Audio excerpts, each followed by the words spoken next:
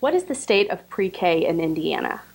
Right now we have what's called On My Way Pre-K, which is for 4-year-olds specifically from low-income families.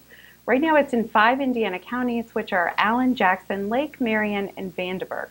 So we're making a lot of progress, and it's still a limited program. Kids are getting better prepared, they're ready. The next step is to make sure that more kids have access to those high-quality programs. Right now, 7 out of 10 Hoosier families don't have access to one of those programs. And then when you even look at some of our rural counties, not only do they not have access to high-quality programs, the access is just sometimes non-existent at all. So the next step is to improve access as well as to improve quality. We know that of all the programs we know about, and we don't know about all of them admittedly, so of the known programs, only 1 in 5 currently meets the state's quality requirements. So there's long-term education, economic, and workforce development strategy benefits to pre-K. We just need to expand access to those high-quality programs throughout our state. What is the value of pre-kindergarten for students and the state? Well, assuming it's high quality, the value is quite significant. And again, we can't stress enough that quality is the key. So we know that the kids that have access to high-quality pre-K start kindergarten ready to learn. And so they actually have better graduation rates, they go further in their future education, their lifetime earnings go up, there are lower crime rates, and there are lower teen birth rates. So those are things we would want for all of our kids.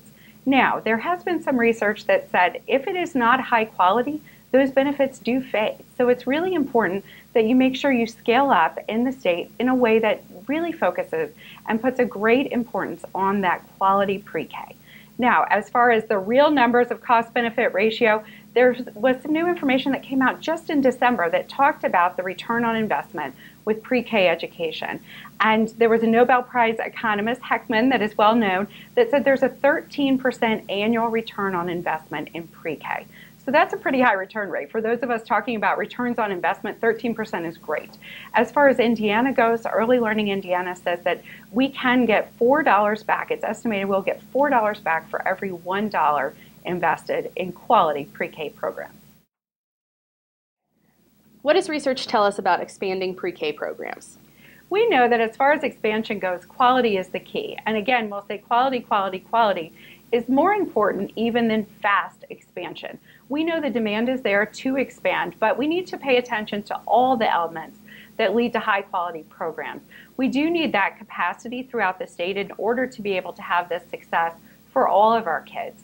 We also need to focus on the whole child. It needs to be affordable and accessible to all. Right now, because it is not accessible and because we don't have enough of those quality programs, it really it's the individual families that are bearing the burden. For a family living in poverty, 42% of their annual income can be spent on this high quality care.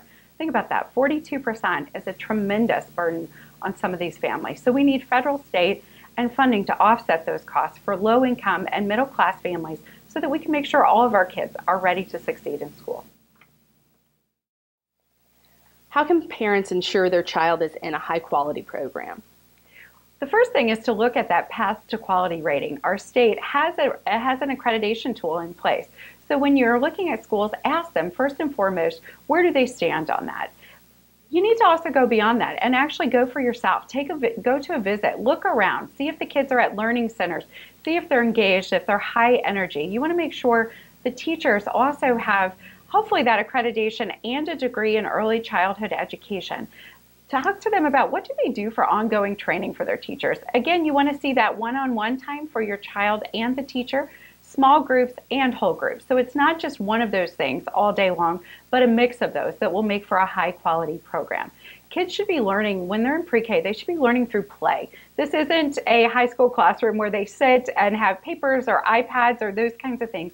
They need to be up and moving. They learn through movement a lot of times at this age. They don't need to be doing all the same thing, and they need a chance to play outside.